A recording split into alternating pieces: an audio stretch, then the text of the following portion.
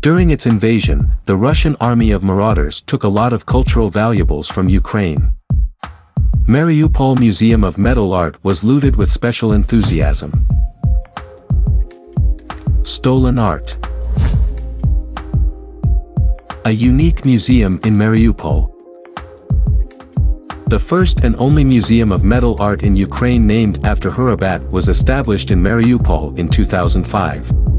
The main part of museum exhibits was the works by a well-known Mariupol painter, art medalist and sculptor Yukhym Kharabet. In his active years Kharabet created thousands of emblems, medallions, orders and medals. The master's works are preserved in Ukrainian and international museums, in particular in Latvia, Mongolia and Germany. He had over 50 international exhibitions and received 10 prestigious awards. Over 700 of his works, after the art medalist's death, were presented to the museum by his widow, Svitlana Otchenashenko-Kharabet, an actress and people's artist of Ukraine.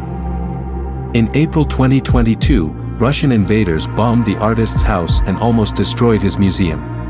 And what was left undamaged, over 500 of art medalist's works, was stolen and taken to occupied Donetsk.